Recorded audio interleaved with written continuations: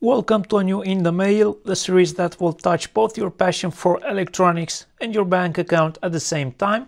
There is a new update for my fellow Romanians, so you know how we have to pay VAT twice because our postal service did not process the import of our small packages in the IOSS system.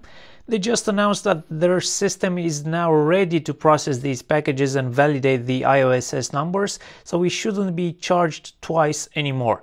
That's some good news, but we'll see how that goes in practice. So let's start this mailbag with a tiny heatsink kit, which was nicely packaged in this bag. It even comes with the required screws, standoffs, a silicone pad, and a small one-time use screwdriver, which doesn't seem like a good idea in this time and age just because of the waste these kinds of things generate.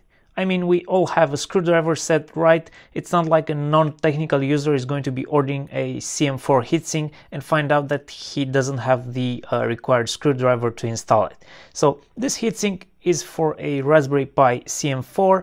I plan to develop a new project based on a CM4 module. However, currently they seem to be out of stock pretty much everywhere, with the exception of the higher spec models with lots of flash and RAM, which obviously cost more and people are reluctant to order them. I did, however, get this heatsink because at some point I am going to get a CM4, and due to their smaller size, they have even less cooling capability in the PCB itself when compared to a regular Raspberry Pi 4, so you really need a heatsink to avoid throttling the CPU early on. The sponsor of this video, Altium Designer, is one of the most advanced PCB design softwares on the market. Altium has some pretty advanced features which enable collaboration among multiple team members, so there is no wonder they are a popular choice in the professional PCB design world. Check out the link placed in the description below to sign up for a free trial of Altium. Next up, I got another one of these small panel mount PIR sensors. And the circuitry inside these is very simple, something like a capacitor divider to provide power to the PIR sensor, and then the output from the PIR is used to trigger a triac.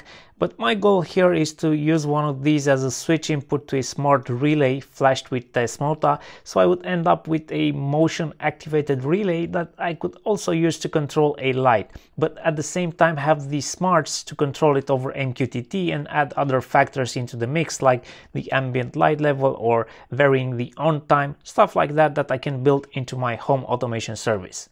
I know it's not an ideal solution. I should probably just use a separate Zigbee PIR sensor and a separate relay for control, or maybe just design my all-in-one mains powered ESP32 plus PIR plus relay, which I might do at some point, but until then you'll find the link for all of these products shown in the video description below.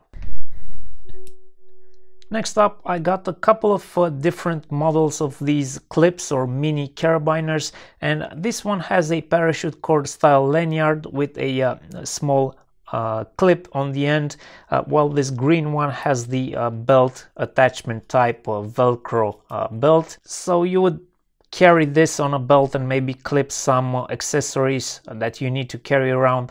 These can be handy for those that go camping or hiking in the wild, and they do cost so much less when getting them from AliExpress as opposed to the local sports or camping shops. You can probably get 3 or 4 of these for the cost of getting one locally. In a previous mailbag, I showed that large DIN Rail type enclosure, and now I also got its smaller brother, which is probably half the size and can be suited for smaller projects, like you can build some ESP32 automation type board that would fit inside the smaller enclosure and clip it to a DIN rail.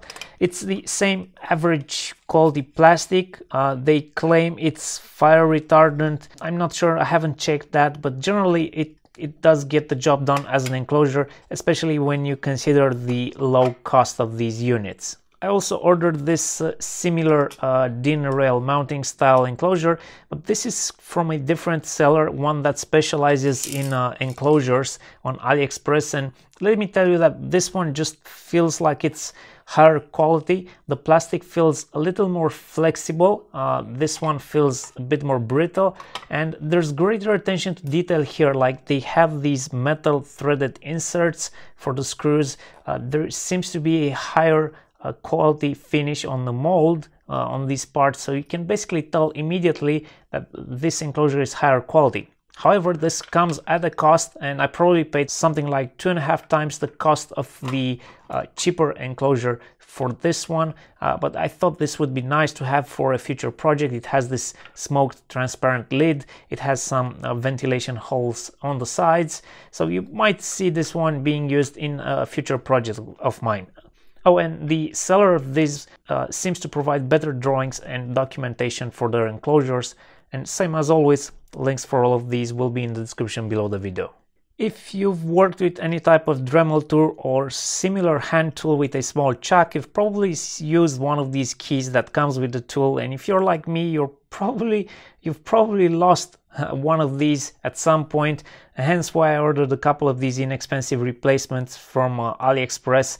And in a pinch you can get in there and use a pair of pliers to secure or release the bit, but that's going to mess up the tool, so I try to avoid doing that. Next up, I figured I would give one of these tools a try. You know how sometimes you just need to drill a hole in your apartment wall and you really don't want to be making a big mess. You try to use the vacuum while drilling at the same time, and I've done that. It does the trick depending on how you position the vacuum, but I wanted something that I could more easily use for the same task, because if you're alone it can be quite difficult to hold the vacuum hose with one hand and drilling precisely with the other hand.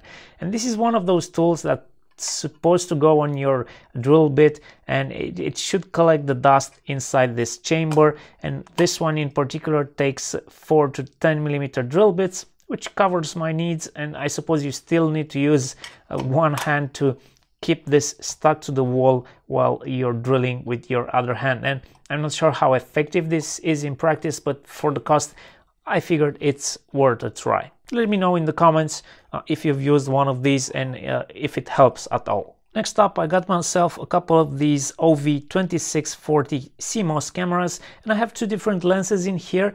This one is with a 66 degrees field of view, this other one is a 160 degrees, so quite a wide lens effect on this, and we'll probably get like a fisheye distortion with this camera, but that's fine. These are compatible with the ESP32 cam boards, and I have a couple of those coming my way as well. The idea is to try and build an electricity or water meter reading system that would help me read my meters more easily. For example, my water meter is kind of hard to access, and I would prefer to install such an automated system that would allow me to read it from a distance more easily. The only issue with that is that currently published projects that I've seen seem to rely on a continuous 5-volt power supply, and they continuously run the ESP32. Some do some image recognition because they have that continuous power, but I would prefer if this system would be battery powered and would only wake up like once a week to take just a simple picture and save it somewhere on my local network, and then go back to sleep for another week. That way I think I could run for months on an 18650 battery as long as the slip current is very small. So maybe I'll design something like that soon. Just let me know in the comments if you'd be interested in seeing something like that designed and built on this channel. This is a very interesting type of wire that is used in the phone repair industry, and it is sometimes called molybdenum wire or cutting wire or diamond wire. And I'm not really sure of its true composition, but if molybdenum is in any way expensive or hard to get, I doubt this is really made from molybdenum, just because it costs under $2 to get one of these rolls shipped to your door. But one thing is certain, this is very useful if you are trying to separate layers on a modern gadget screen. Take for example a cracked glass screen protector or a cracked glass on an LCD panel. You will run this very thin and really strong wire between the layers, and you can separate them that way instead of just going in with the tweezers and removing the individual shards of glass from the screen. At least in theory. I'm not sure how well that goes in practice, but I did get a roll of this because I'm doing some operations on my old but trusty iPhone 8 Plus to replace its battery. Yep, it's 4 years old, and it's finally started to give, and the screen protector it's also cracked on the side, so I thought I'd give this a try. I have the 0.06 millimeters thickness wire here, and there should be 100 meters in here. Let me know in the comments below if you've used something like this and how did it go. Does it really work like they show in the presentation pictures or videos? And the last item in today's video is this 50 ohm inline termination resistor with BNC connectors, and this is rated from DC up to 1 GHz, up to 1 watt, and up to 10 volts DC. And I guess the model number is P57. And I've gotta say, the build quality, although it's not like top notch, it does feel very decent and certainly exceeds my expectations. As you may know, I do have the good old Rigel DS1054Z scope here, which doesn't have a 50 ohm input setting. That's pretty common on entry-level oscilloscopes. But now that I also got the Unity signal gen, I kind of want to match the impedance of these two. So the only way to do that is to use one of these inline termination resistors on the scope side. It's a cheap and effective way of achieving that 50 ohm end-to-end impedance if you're doing some measurements. Same as always, links for all of the products shown in this video will be placed in the description below, so do check them out. That was all for today. Thank you for watching this video. Don't forget you can support the channel on Patreon with as little as $1 per month, or you can simply hit that like button, which is free and really helps. I'll be seeing you next week.